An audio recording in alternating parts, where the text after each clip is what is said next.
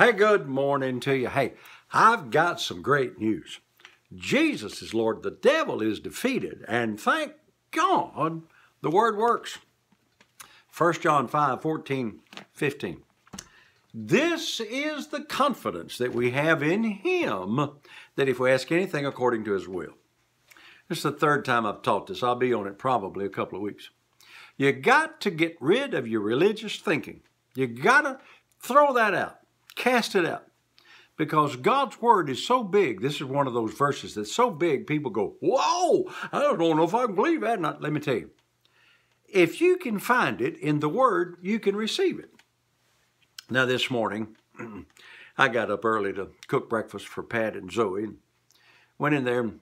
Last week there was a couple of, 3 or 4 dozen eggs.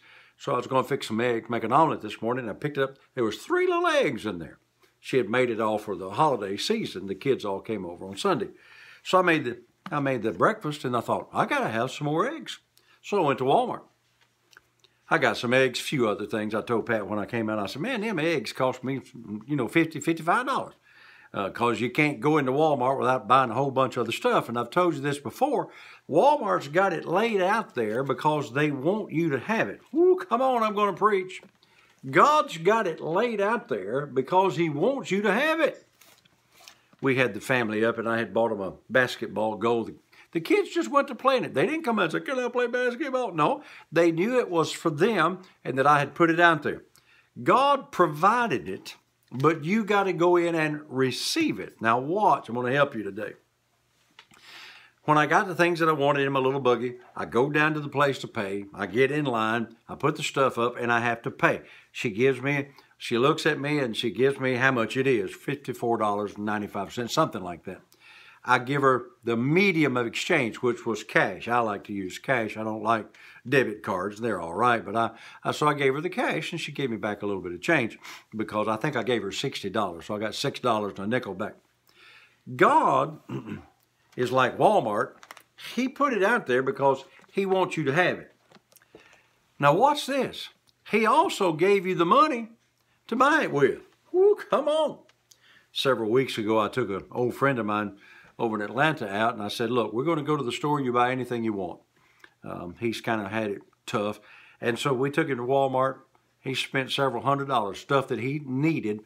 But when we got up to the counter, I paid for it. Or actually, Pat actually took the money out of her purse. We paid for it. Okay. Believe you're going to get this today.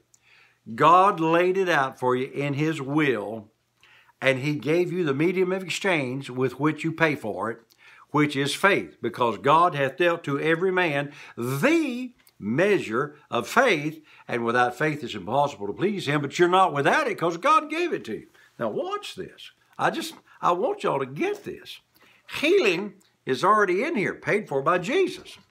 Divine life, divine health, the blessings, the blessing of God. It's all in here. God gave it to us, but we have to appropriate it with our faith. And so He gave you the gift of faith where you can get it all. Whew. Somebody said, that's too good to be true. It does sound too good to be true, but thank God it is true. Glory, glory, glory.